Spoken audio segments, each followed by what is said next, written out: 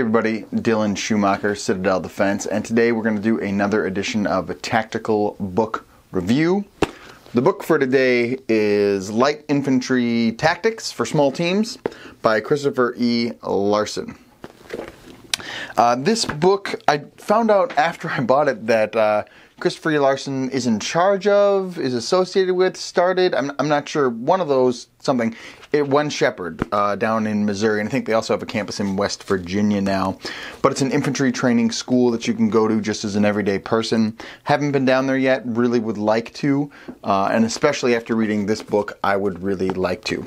So this book primarily covers light infantry tactics for small teams, so squad and platoon sized, smaller teams. So, give or take 30 guys, like a fire team, 4 guys, like 30 guys, That's kind of where it covers. And it covers that primarily in the field, meaning some kind of rural, remote, wooded area, not necessarily like rolling through a city, right, or entering a room or stuff like that. This is like patrol tactics, ambushes, raids, just kind of the classical infantry stuff that they do in the field is really what this covers, those kind of tactics. So I would recommend this book to you if that's something that you're interested in. It sounds like something that would be fun.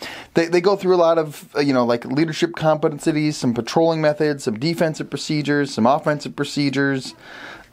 Just kind of classic, like I said, in the field stuff, raids, ambushes, ORPs, pre-combat inspections, hand and arm signals, how to talk on a radio, how to do land nav, stuff like that. And it's not huge. It's like 200 pages, it's an 8.5 by 11 book, but it's good. It's good. I think if you have some prior knowledge coming into it, it'll help ground you a little bit. I wouldn't say that he starts at 0, but pretty close. He starts pretty close. There are a couple terms you might not know if you've never read anything like this before, but by and large, it's pretty accessible to just about anybody. So, like I said, after reading it, I'm more excited to try to get out to One Shepherd. I'm just going to have to make that happen, especially based on this book. I thought it was extremely helpful. So, that's Light Infantry Tactics for Small Teams by Christopher E. Larsen. I will try to put a link to it in the description box below. Hope that you enjoy it. Side note here, now that I'm done with the book thing, so if you're here for the book, turn it off. Nobody watches these videos, and I totally get that, because reading is hard work. But I just want to make a note that we have to be reading, ladies and gentlemen. Now is the time to be reading.